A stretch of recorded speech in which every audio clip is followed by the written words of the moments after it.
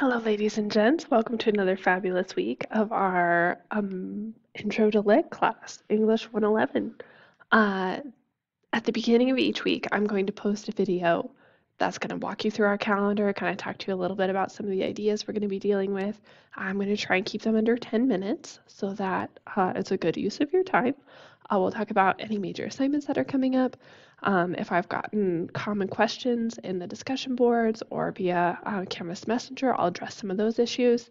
Um, so this is just really a place for you to kind of check out at the beginning of each week to orient yourself, to figure out what we're going to be doing, what to focus your time on, all of that good stuff. As some of you may have noted during week one, I inherited this class somewhat last minute from a very fantastic professor named Professor Squires.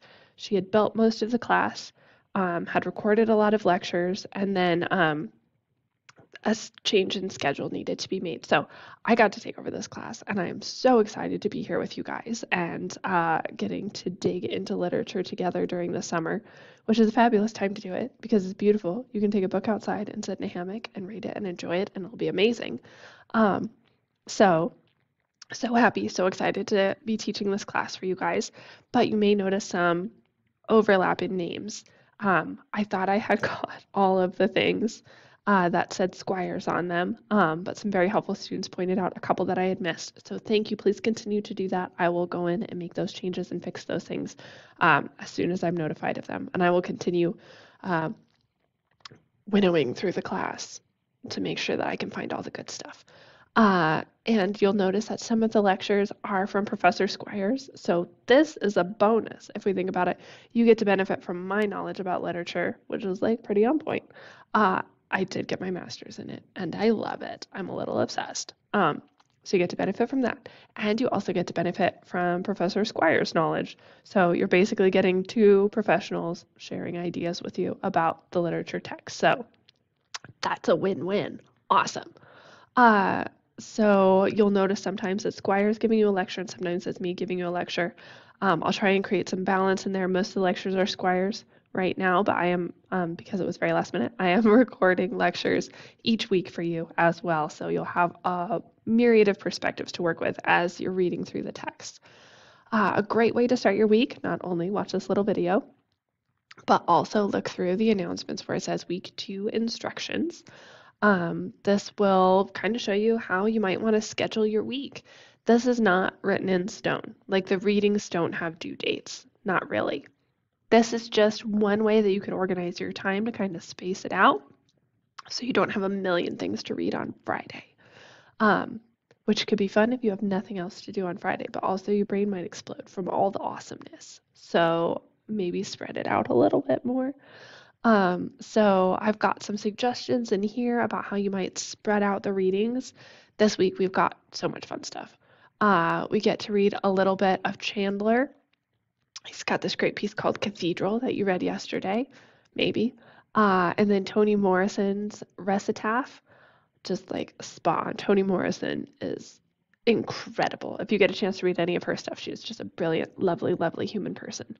A Good Man is Hard to Find by O'Connor is probably my favorite of the Southern Gothic style, which is a fun style of writing. It's a little bit dark and twisty, but also it's really funny. Like it's kind of a dark, twisted sort of sense of humor that O'Connor has. And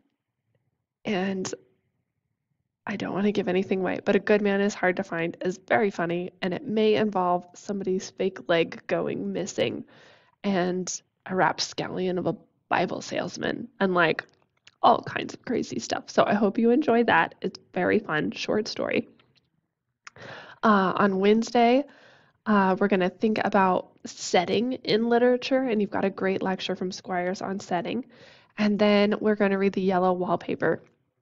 You might have read this in high school. It's a very famous text, very famous short story by Gilman, and it's assigned a lot. So in case you didn't read it in high school, I wanted to make sure we hit it now because there's a lot of cultural references to it that would just like go over your head if you'd never read it. Very interesting story about how women particularly were treated in a couple eras, and how like postpartum depression and stuff like that were treated, and like maybe the moral of the story is don't lock a depressed person in a room and deprive them of everything for a long time because it won't make them feel better, which is kind of funny. And then we get to read Young Goodman Brown, another fabulous, another fabulous text for us by Hawthorne.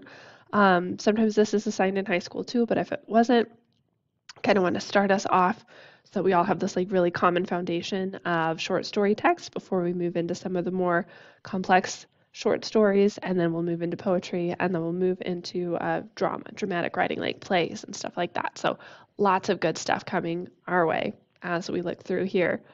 You'll notice a pattern in the scheduling of this class.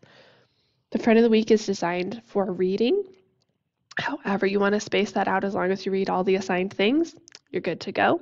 And then every Friday you'll have a quiz, and every Sunday you'll have a response that you write.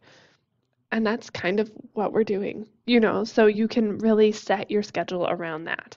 I wanted to make this really predictable because summers are often a time of maybe working extra hours at work because you've got more availability, or you're taking vacations with family or something like that. I wanted to really set predictable schedule so you knew what was coming, you knew when it was going to be due, so that you could budget your time efficiently and work around things if you need to.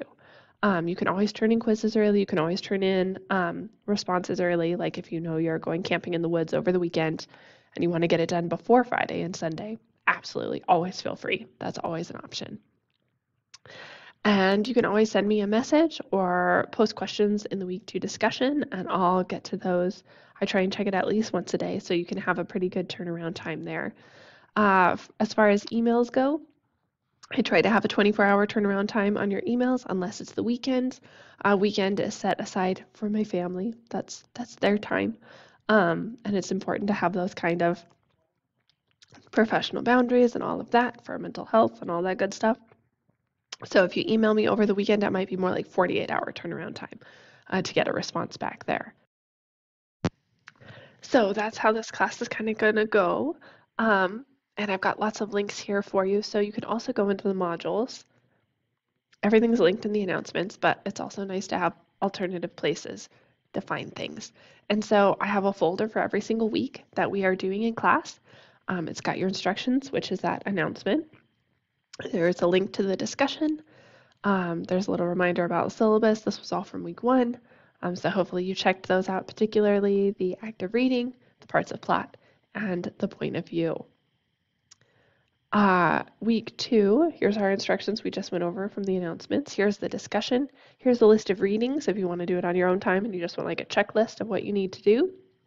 This list is there for you. We've got some recorded lectures this week on character and setting. Those are really important pieces to have solidified as we go into our short story reading, so that when we use those terms to discuss in our responses or in the quizzes, we all have the same understanding of those terms. And then here's a little bit of MLA format stuff. You're going to need that for the responses, so do make sure to check that out. And then there's our quiz and our response assignments. You'll see each week is set up pretty similarly, so you know exactly where to find things. Hopefully it's not too complex so that we can always access the information that we need pretty quickly, which is great. So always check the announcements. That's going to show you what we're doing for the week with that daily breakdown. And then check the modules for our recordings, additional things that might be helpful like MLA format, and links to our discussion, reading, quizzes, and responses. Lots of great things available for you here. And I also have some links here in the corner for the library or tutoring if you ever need help with that. No, we've got a lot of great people who are standing by to help you with all that good stuff. Awesome. All right. Well, this is how those videos are going to go. If you have any questions, let me know. I'm here to help. I hope you all have a great week.